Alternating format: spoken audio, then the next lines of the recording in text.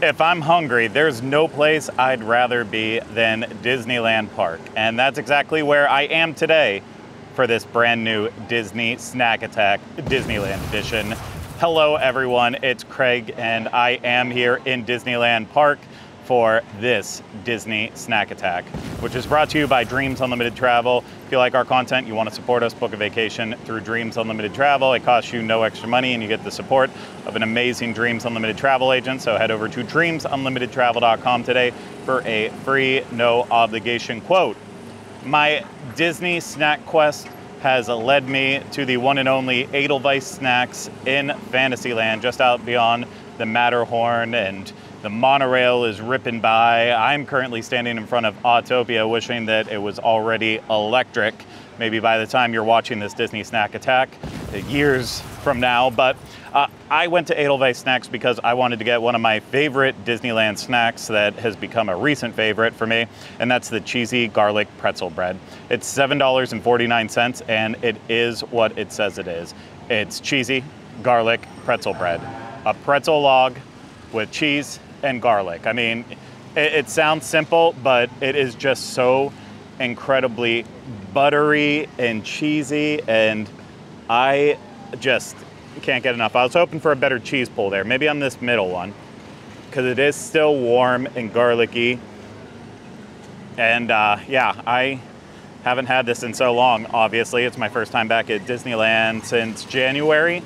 And I can't remember if I had the chance to get this in January or if I just got it back in August, but I have been craving it ever since. My wife is gonna be so mad when she finds out that I had it.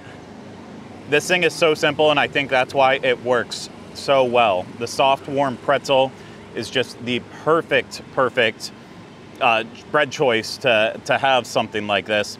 The garlic spread, you know, it definitely is helped with a ton of garlic and the cheese, but also, you know, there's fresh herbs in there too. So it's not just as one note as you think that cheesy garlic pretzel bed might be. Bread. I would sleep on a bed of this if that's what I accidentally said. Yeah, I would absolutely sleep on a bed of cheesy garlic pretzel bread.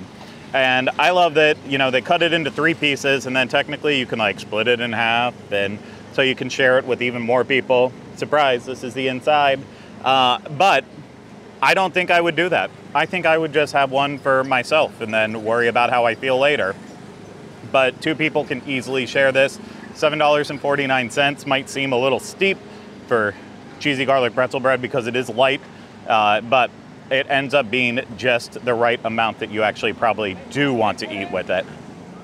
I know the one time I was here, they tried to upsell us with like marinara sauce to dip this in, and I think that that would be a terrible mistake. If I remember correctly, the marinara sauce was just like, you know, a shelf-stable one, so it was, you know, peel off the top, and you're just gonna have it at room temperature. Not good, not quality. You know, if they had their own marinara sauce like brewing somewhere in the back, I could understand.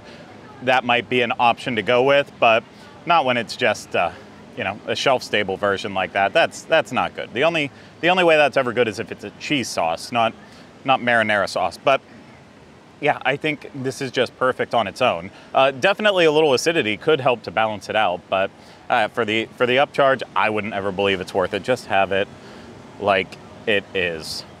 The weirdest interaction just happened where I am like looking right at the Autopia cars.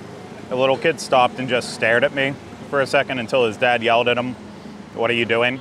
So that happened. Not taken away from my cheesy garlic bread enjoyment, but my eyes were bigger than my stomach. And I know I said, get one for yourself, don't share it with someone. I have already taken that back. I can't finish this by myself yet.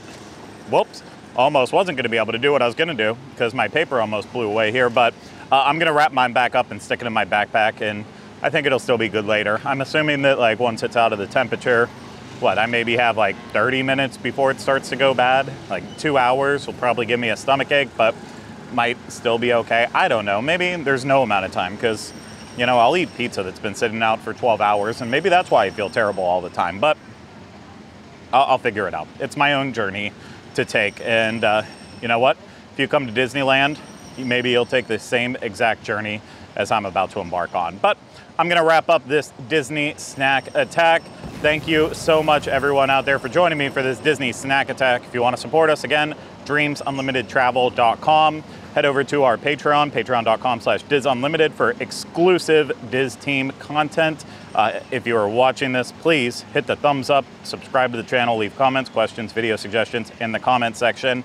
But for now, I'm gonna say goodbye, and I'll see you all again real soon next time we're back with another Disney snack attack.